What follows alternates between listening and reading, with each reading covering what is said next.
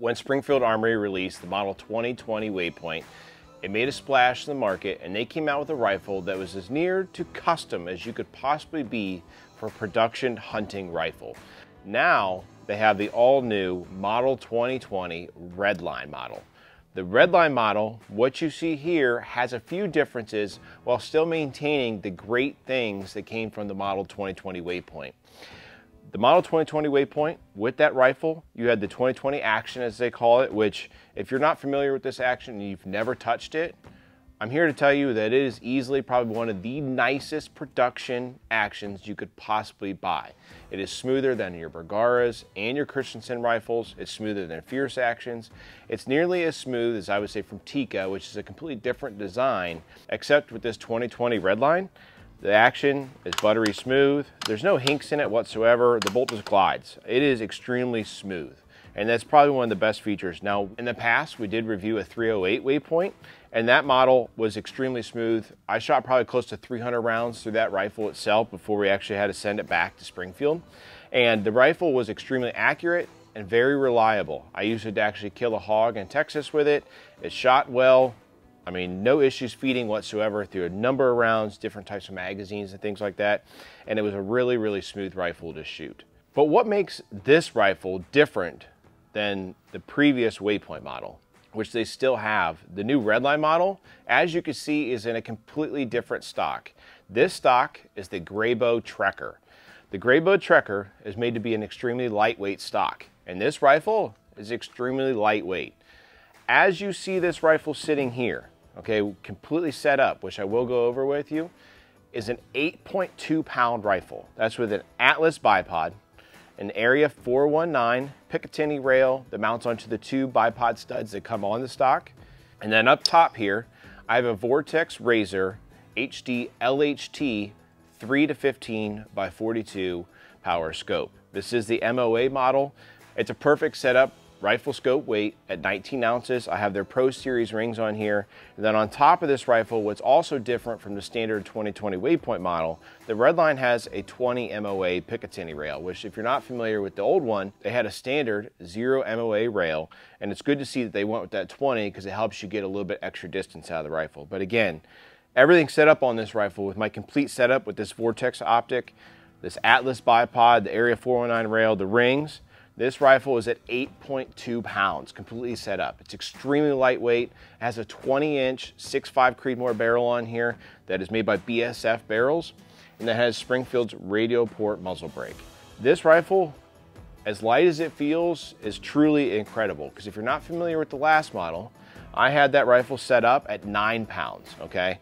And this rifle is at 8.2, completely set up, even with the magazine in here, which I'll talk about that here in a second. The rifle without the bipod on it, okay, without the bipod, without the Picatinny rail that I added, I weighed it is 6.5 pounds with the optic, the rings, no bipod on there, and just your sling studs.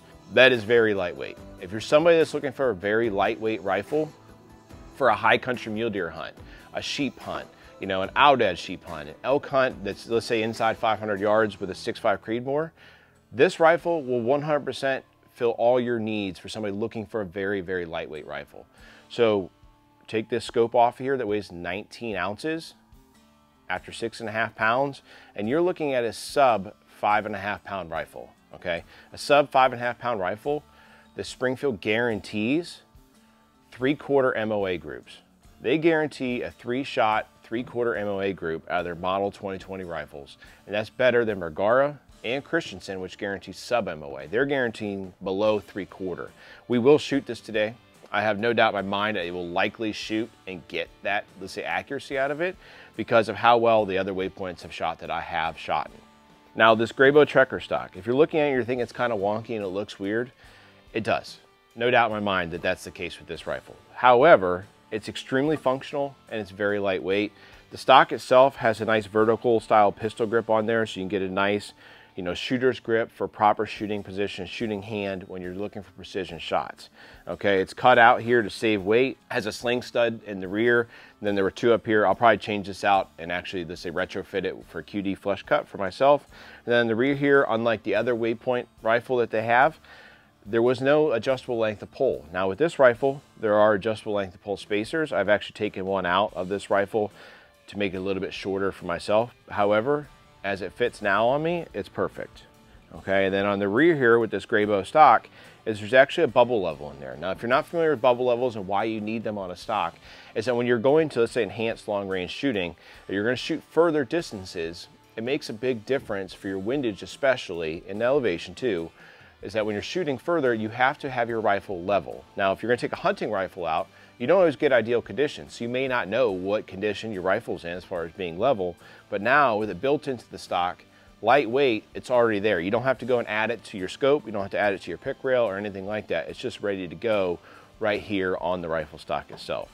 Now, with the Redline model, underneath here, you do have a 3-shot or 3-round detachable magazine, okay? That's different from the 5-round Magpul ones they were using. This model, being completely hunting centric, has a 3-round MDT manufactured magazine that snaps in there nice and easy with the down bottom metal that Springfield produces also on this rifle.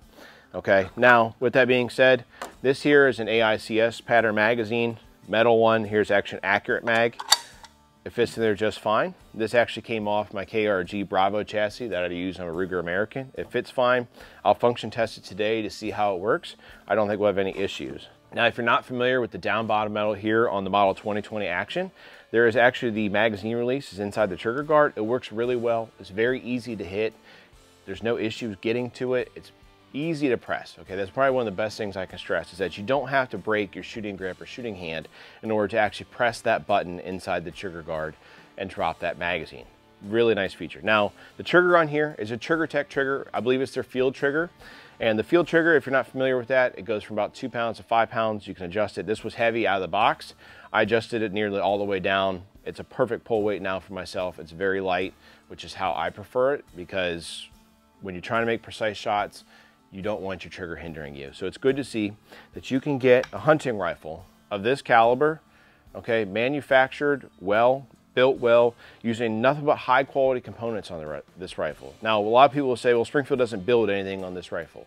And for the most part, you're right, except they build the 2020 Action that's inside this rifle, which is hands down one of the nicest factory actions you could possibly buy.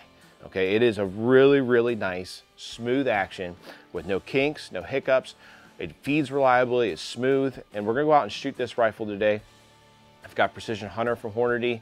I've got some Hornady American Hunter stuff. I have some match stuff from them, and then I also have some Norma Tip Strike stuff that we're all gonna shoot through this and do some accuracy testing to see how it shoots. And also you guys will be able to see how it feeds. I'll probably throw close to 60 rounds through this rifle today just to get a feel for it, because it is brand new out of the box. I have not shot this rifle yet as it sits. So I'll sight it in, shoot groups with it. We'll see how it shoots. Again, I don't think we're having any issues because I've had such good success with the Waypoint model in the past. This new Redline model, I think, will be no exception to that.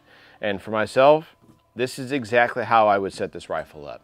A lot of folks, you know, they see Springfield release guns and they come to the market and they have all these marketing pushes, which is awesome to see because it helps more people see their weapons.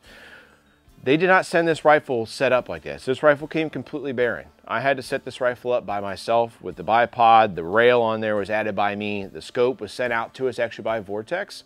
With that being said, I've got a safe full of Vortex products that I've bought on my own according to 4.5 to 22 power scope of this Razor model, and I absolutely love them. And they're wonderful hunting scopes that are lightweight with awesome turrets on there that you can pop up, lock them, adjust them, reset to 0. It's illuminated, and this rifle is a setup, again, exactly how I would set this rifle up to go out in the field and hunt anything from elk down at, you know, distances, let's say to 600 yards or less, okay? Because it's a lightweight rifle that can be built for high country mountain hunting.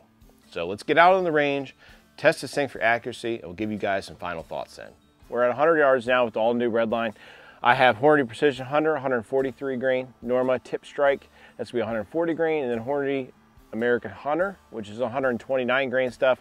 I'm going to shoot three-shot groups. I'm going to let the rifle cool between each one of those groupings because obviously I'm trying to get the most accuracy out of the rifle itself. Carbon fiber itself does cool down faster, which is a good thing, and you can definitely shoot some 5-shot groups, but to save ammo, money, time, and get the rifle to cool faster, I'm just going to do 3-shot groups for this rifle. we'll see how it does. So far, you know, I've fired 9 rounds to the rifle. It's shooting well, it's shooting accurate already. And just to get it, you know, basically feeding and all that stuff seems to be perfect. So let's do some shooting.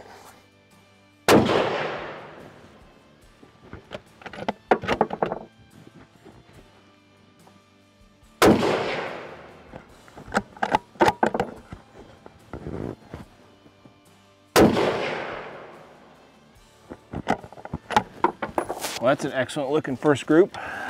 Definitely going to meet that accuracy guarantee that they're claiming of.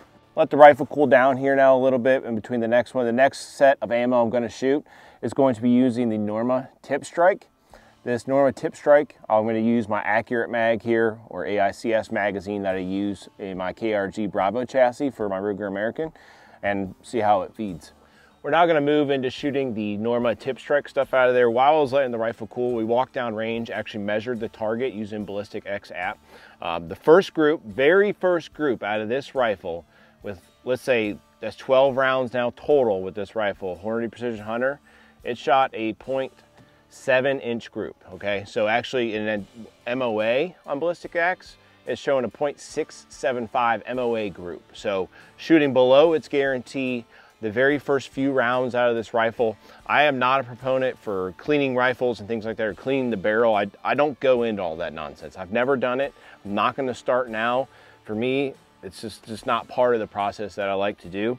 You know, guys, I really can't stress it enough how smooth and nice the action works on these 2020 actions. They are so smooth. They function flawlessly. Everyone I've ever had no issues.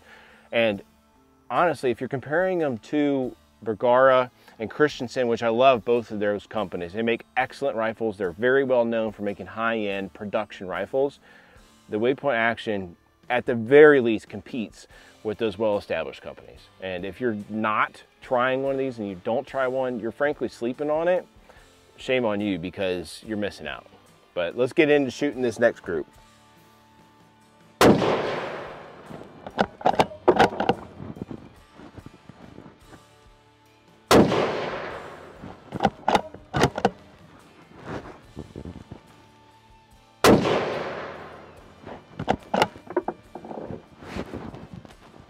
Well, if that last group from the Hornady Precision Hunter was a, let's say, a less than 3/4 MOA group, then that group is probably a 1/4-inch group that I just shot with the Norma Tip Strike. Absolutely fantastic group. I'll show you guys all this stuff on Ballistic X and the target when we're all done getting all these groups and letting the rifle cool. Accurate feeding, no issues whatsoever. Reliable feeding. I have an Accurate mag, EICS mag that I actually got with the KRG Bravo chassis. So good to see that it works just fine. For this rifle being a hunting rifle, this 3-round MDT magazine is absolutely perfect for hunting, because you could obviously throw a round in the chamber if you want to, then load 3 in here and have 4 total if you want, or just run 3. Many states do have restrictions for the number of rounds you're allowed to have in the rifle or in the magazine, and a 3-round one flush fit reduces weight and feeds reliably. And on top of that, I frankly despise hinged floor plates because they're a pain in the butt when you go to unload the rifle. And if you're hunting or moving around spots or whatever out in the backcountry, it's a pain in the butt having to unload the rifle all the time just to be safe. And be able to take out magazine, big deal. So let the rifle cool. We'll shoot a final group then with the Hornady American Hunter. Now I'm going to shoot the final group, Hornady American whitetail stuff. The Norma Tip Strike just shot a group where I rifle combo everything, just shot a group that's 0.132 MOA. It is literally one ragged hole down there. We will definitely be showing you guys this. If you guys are new to the channel, you're just tuning in for the very first time, I never shoot off lead sleds. I always shoot, let's say, quote unquote, free-handed per se, bagged up, you know, with a bipod and things like that. Again, I don't use lead sleds. I don't clamp my rifles. I shoot to where a shooter can induce air. The reason behind that is I can usually squeeze accuracy out of the rifle and get what I need that I feel comfortable and I feel good with. In addition to that, I'm learning how to shoot every single time I pull the trigger. Okay, I'm learning what I'm doing wrong, I'm learning what I'm doing right, I'm learning what feels good, and I'm also getting a better feel for the rifle and how it feels in my shoulder. Because when you put the animal on the line and you have to make a shot, you don't get a lead sled, you don't get a clamp. You might get to put it in a tripod, but if you've never shot off a tripod, they can tend to be a little bit unsteady under certain circumstances, wind and things like that. So this rifle is shooting lights out of the box with less than 20 rounds through it right now, that nobody would consider this rifle broken in whatsoever. And it's shooting groups that are well below its guarantee. And you know, I know you guys are gonna say things like, oh, you know, just saying because, you know, you like Springfield or just making the video for Springfield. We're making this video for ourselves. We had to supply everything on this rifle. It's a very expensive rifle. These are $2,300 rifles, okay? They're expensive. And it should shoot this good if it's gonna cost that much. But there are rifles that cost that much that do not shoot this good. So let's get back on the rifle, shoot this final group, and I will give you guys closing thoughts and we'll check out that target.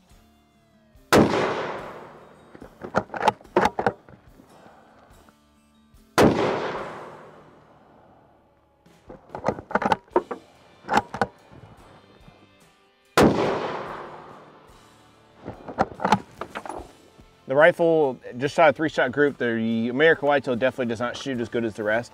Chances are for hunting wise, you know, I'll probably use a Precision Hunter because I have a good history with it. It's taken a lot of animals for me and done a very good job. So the rifle's obviously warmed up. So I'm not gonna overheat the rifle, but I wanna see how the rifle shoots when it's a little bit on the warmer side. Because if you've ever hunted before, no hunting shots are perfect. I've watched myself, I've watched other people. You know, you make a miss on an animal at a greater distance or something like that, and they just don't notice. You might get more shots. So let's see how this rifle shoots after, let's say, 6 rounds.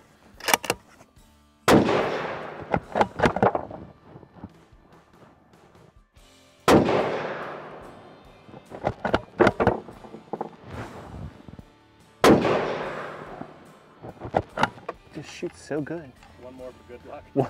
Just shoots so good. Just shoots so good. Chamber feeding.